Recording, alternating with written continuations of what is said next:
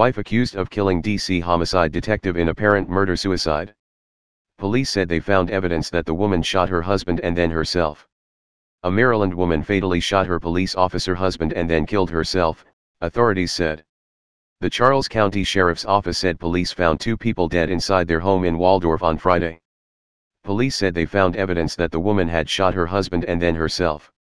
Authorities identified the couple as Christina Lynn Francis, 41, and Timothy Eugene Francis, 50.